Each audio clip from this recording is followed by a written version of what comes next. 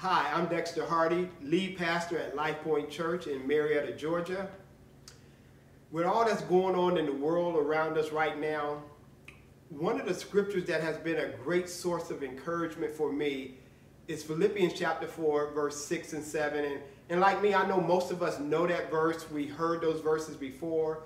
But we're living in a time right now we actually got to really apply that and live that out.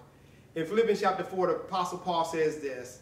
He says, do not be anxious about anything, but in everything, by prayer and supplication, with thanksgiving, let your requests be made known to God.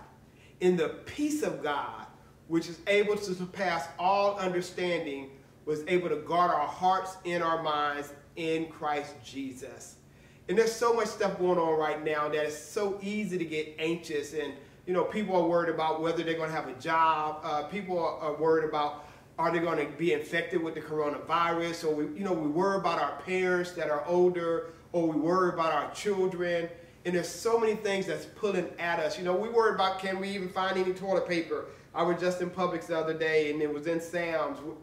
Couldn't find any toilet paper, paper towels. So there's so many things that's going on that if we're not careful, we'll find ourselves worrying. But the Apostle Paul tells us, don't worry, don't be anxious, because we serve a Heavenly Father who loves us and He's able to provide for us. God is amazing. He's able to take care of us. And matter of fact, in the Gospel of Matthew, it says, what father, if his son wanted a fish, would give him a serpent, or wanted bread, would give him a stone? But it says, if you, being evil, know how to love and take care of your children, how much more will your Heavenly Father take care of you?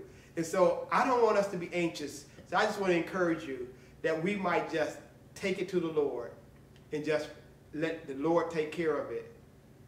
I just want to pray for a few moments. So I'm asking you to just bow with me as we just spend these last few moments in prayer. Father, in the name of your Son, Jesus, I come before you today to thank you for this opportunity that we get to come before your presence, Lord. With everything that's going on around us, Lord, it can be so overwhelming and so challenging. But Father, we look to you right now to be the source of our strength.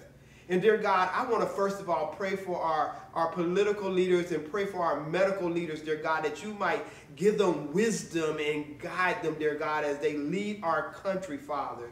And Lord, I want to pray for those that right now that have been infected by the coronavirus. I pray, dear God, that you might be a healer in their body, Father God. I pray that you might show forth mercy and grace on their life and bring them through this time of sickness, dear God. But Father, also I want to pray for those who are isolated and alone, dear God, as they shelter in place still, dear Father. I pray, dear God, that you might be that friend that sticks closer than a brother. Father, I pray that you might manifest your presence in a very real way in their life, dear God. And Father, so many people that I've met and talked to, and I hear the news reports that are struggling financially, dear God. Father, you're Jehovah Jireh, Lord, the God who provides. And so, Father, I'm asking that you would do something supernatural in each of those situations, dear God, to meet those financial burdens that these people are experiencing right now, dear God. Lord, we thank you, we praise you, we exalt you, dear God. And Father, I pray for our churches. Lord, I pray that you would just by your Spirit lead us to be what you created us to be, a light, Lord.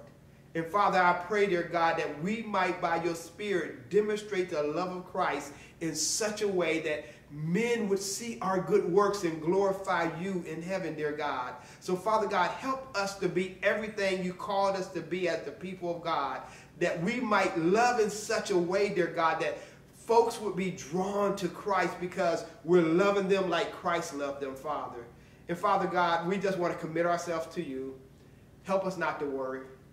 Help us not to stress. We just want to look to you right now. Have your way. And that somehow, Lord, you would get glory out of this.